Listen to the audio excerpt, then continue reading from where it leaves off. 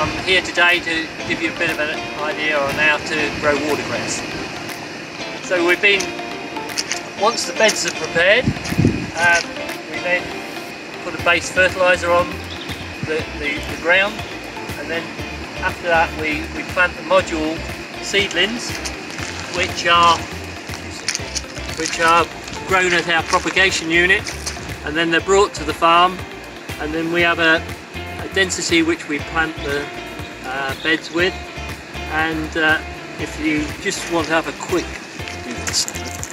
look at a module, they're delivered to the farm, and we have a density which we plant onto the bed, and they're distributed by a planter.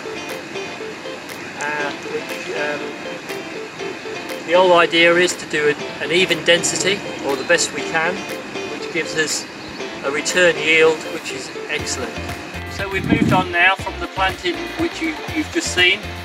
We've now had a week, 10 days of growth in it. As you can see, it's beginning to green up all over.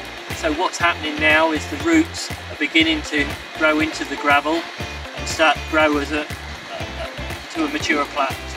The borehole which supplies the water to all the watercress bed, right from sowing the seedlings to maturity to harvest. It's fresh spring water which supplies the growing for the crop.